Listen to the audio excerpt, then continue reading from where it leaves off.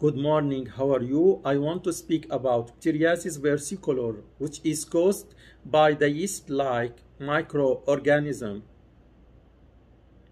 Pterosporum ovale.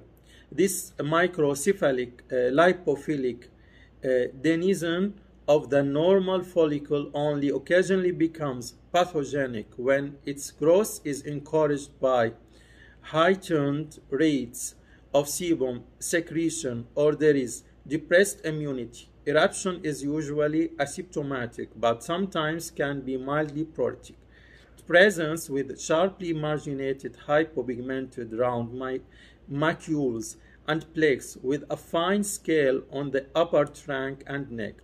It is more evident in the summer as infected skin doesn't tan and creates a greater contrast on the affected areas. Lesions may appear pink-brown in Caucasian, while it can appear as hypopigmented or hyperpigmented in patients with darker skin.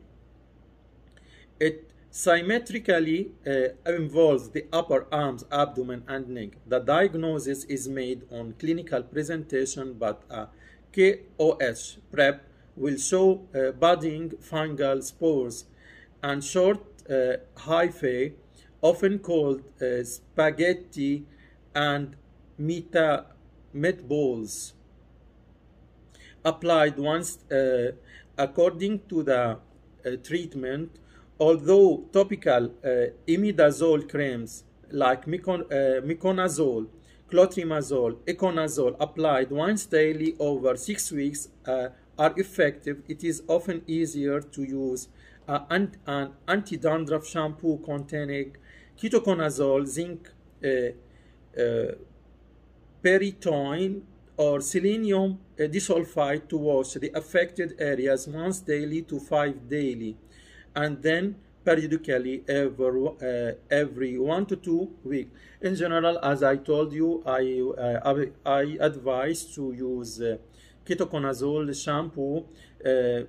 Make a foam of the shampoo, apply it on the scalp and all of the body, leave it for 5 minutes daily, once daily for 1 week, then apply it 2 to 3 times a week. Use it 2 to 3 days. In general, this is what I advise you. I don't advise you to use it 2 to 3 days only.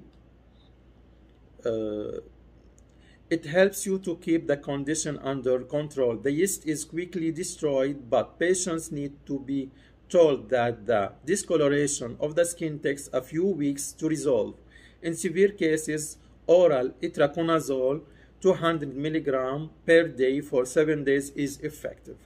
This was a video about Ptyriasis versicolor. I wish that I give you good advice about it, and that's all. If you like the video, please make like, share, subscribe to my YouTube channel.